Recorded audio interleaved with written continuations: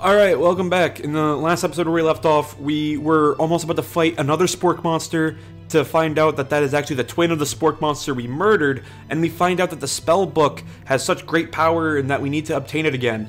And we are with Colonel Sanders in his house, not for the reasons I guess we're hoping for yet, but we're at Colonel Sanders' house, and what's happening is my character's trying to reveal his idea for a menu item that would be to really wow Colonel Sanders. So in the last part I was saying, maybe reveal it because I highly doubt if you give the recipe to Colonel Sanders that KFC would allow a game to depict the Colonel taking your idea and running away with it. So I don't feel like keeping it a secret would be a good idea. I'm thinking about revealing it to the Colonel. You decide that you're as ready as you'll ever be to share your original cooking with Colonel Sanders. Before you could talk yourself out of it, you decide to dive in head first. You reach into your lunch bag for a special dish that you've been keeping on ice all day. I present to you my original coleslaw. I don't even like coleslaw. Yeah, I don't like coleslaw. The shredded cabbage, the shredded cabbage dish glistens on the light of Colonel Sanders' Lux hideaway. Why do I also have one of the Colonel's bowls? That's what I want to know. Magnificent! Together you chow down on the creamy slaw until a spoonful remains in the bowl. Oh my god. This just feels like a Lady in the Tramp of coleslaw. Do you mind if I hold on to the last bite? I'd like to have it around so that I can admire the taste later and think back to this moment. You could offer to make him more, but he seems like a very sentimental kind of guy. Sure, why not? Please, make yourself comfortable. I'll check back in just a moment. Alright, so not Lady in the Tramp, but still, that was, I don't know, almost kind of got my hopes up for the game. You realize that now would be the perfect time to do some snooping. No, come on, why would I do that? Around the room are various items that you can look closer at. Each item seems to radiate memories and emotions. Tap on an item. Oh, so this is like point and click now. Tap on an item to discover more about the Colonel. That must be where he keeps his secret recipe. Oh, so that's a safe. You think for a moment, what number is important to Colonel Sanders? Then it dawns on you. As soon as you no, I better not be going through his stuff. I better not be getting a game over off the bat. Inside, you find a single note. A chicken... Wait, can chicken be prepared? Tap on an item to discover more with the Colonel. That would be... Oh, that's supposed to be him as a baby.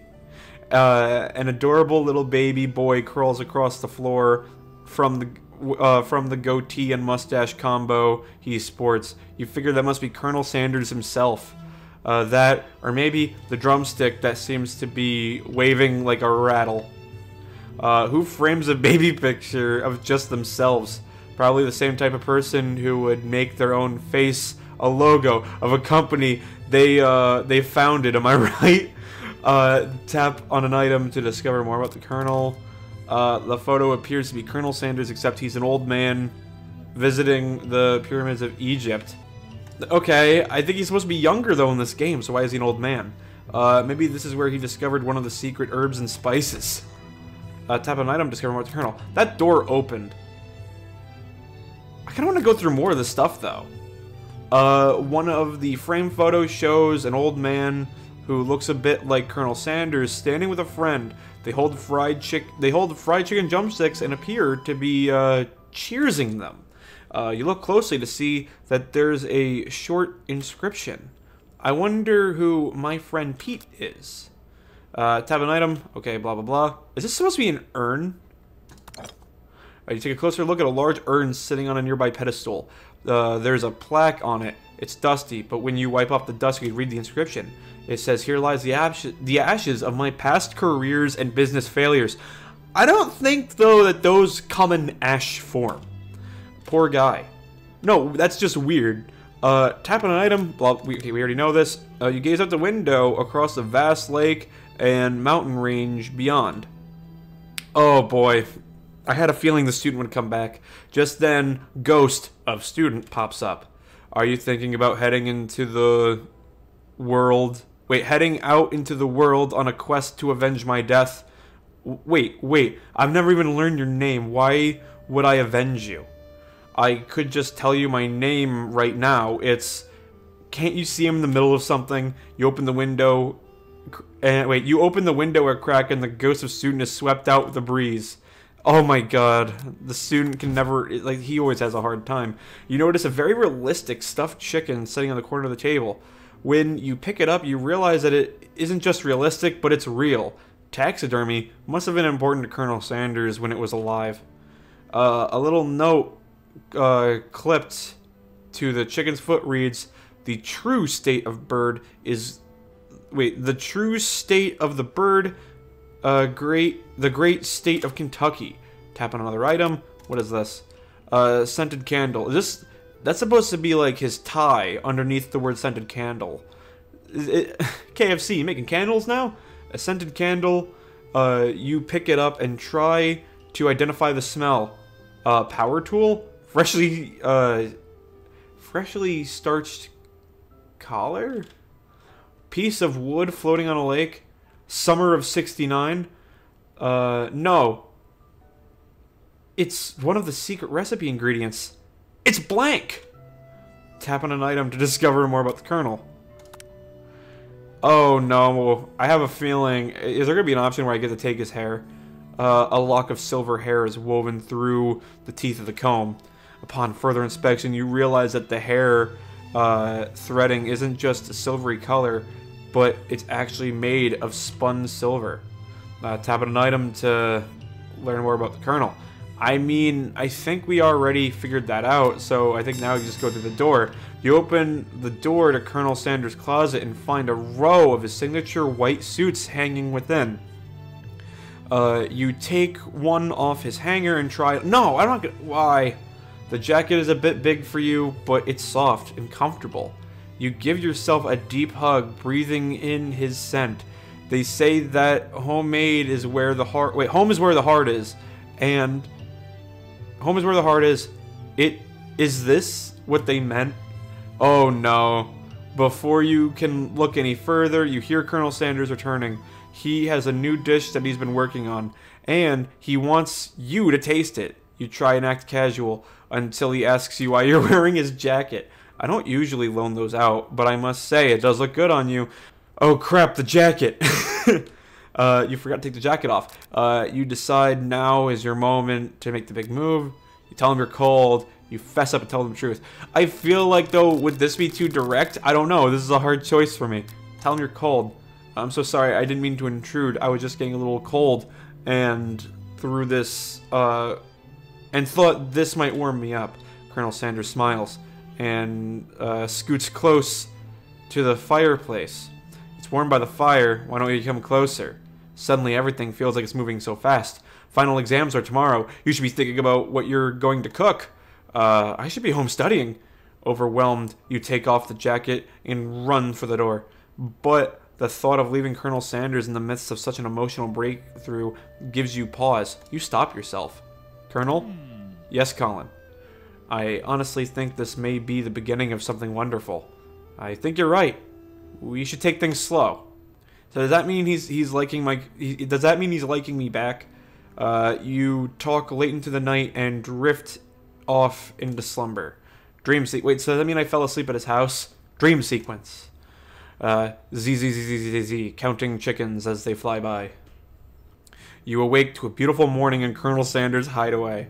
Did you make the right decision on how to respond to Colonel Sanders? Only time will truly tell. Today is a day that could change the rest of your life. So does that mean if I confessed my feelings the night before, then that means I would get a good ending? Because I'm wondering now if those questions were determining what ending I'd get. You think about the new secret ingredient that you just learned about. Bigger blank. Just some jurisdictions, bigger blank isn't even legal. But if it's the recipe... Wait, but if the recipe is a secret, how will they know? Colonel, are you putting heroin or some kind of illegal drug in your chicken? I was making that a joke earlier, but now you're saying it's illegal. Oof. Ooh, I think I hear the police coming. Your thoughts are interrupted when Colonel Sanders emerges into the room. He's holding a gorgeously plated breakfast, and your mouth waters at the sight of it. Here's a simple breakfast I just whipped up. Of course. Does he eat fried chicken all day, every day? I'm concerned about your heart health, dude. You taste Colonel Sanders' food, and it takes you on a journey. When you return, he's waiting to ask you an important question. So, would you say we were the perfect match? How presumptuous. I know my English.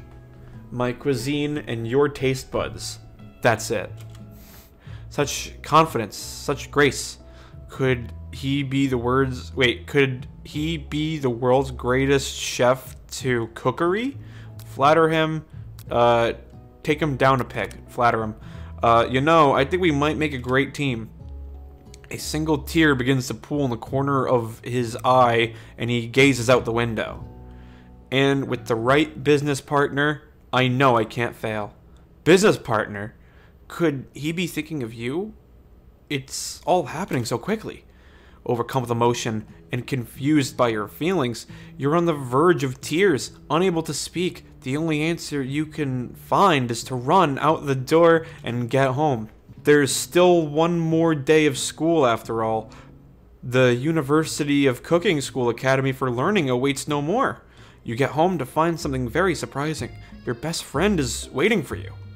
Where have you been? Because I had one heck of a night. I've been desperate to talk to you about it, but I couldn't find you. I got worried that something had happened to you. It's okay. I was just... But now that it turns out that you're fine, I can finally get up to you to spend on a saga of Miriam. Sure, but you will not believe what happened to me after school yesterday. I went on a date.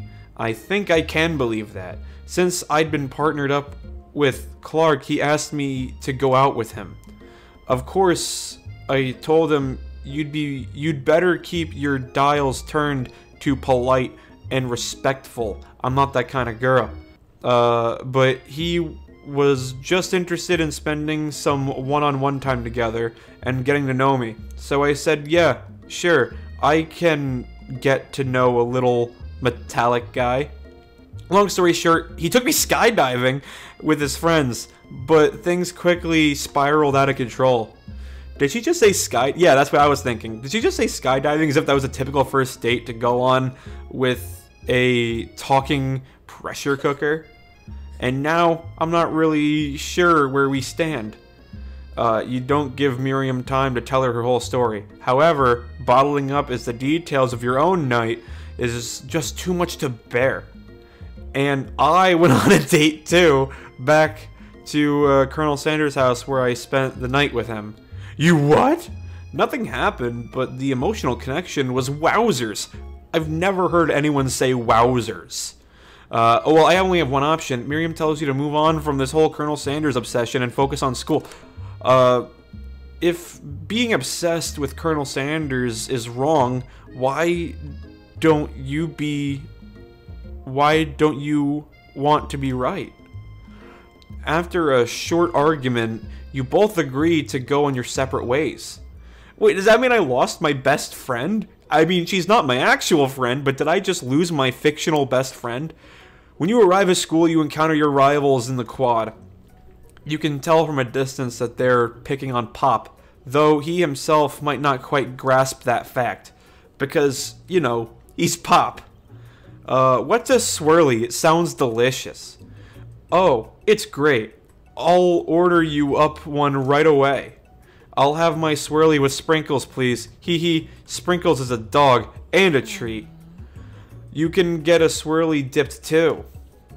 Why don't you pick on someone your own size? Because I'm literally the biggest person at school. I mean, facts. There is that horse that Colonel Sanders rides to school, but who would dare pick on such a gentle and beautiful creature? You've got some nerve, Colin, suggesting that I pick on a defenseless horse. Yeah, that was actually an asshole move of me. Now you're twisting my words, and I won't have it. Okay, maybe I was also twisting my own words, I guess. You clench your fist, but the injury from yesterday from the mixer accident makes you wince with pain. Doesn't look like you can go on cooking like that. Might as well just give up. I'll never give up. Ever. Colonel Sanders arrives just as it appears things are getting close to boiling over. A naturally intuitive person, he senses that something has to be going on. Is everyone excited for the final day of school? Colin, how's that hand feeling? I'm sure you'll be back in fighting form by this afternoon. Aren't you concerned about my hand, Colonel? Yesterday I almost broke a nail winning so hard. Technically, I don't believe a winner was decided, but your presentation was quite impressive. She was using the book! What is he doing complimenting her? But what about the flavor of my delicate, warm, gooey chocolate sauce? Oh, ooh. People are going to take that out of context, too. It was clear that you're passionate about how your food was received. And I think we're going to learn more about the final day in the next part of the playthrough, so I hope to see you guys there.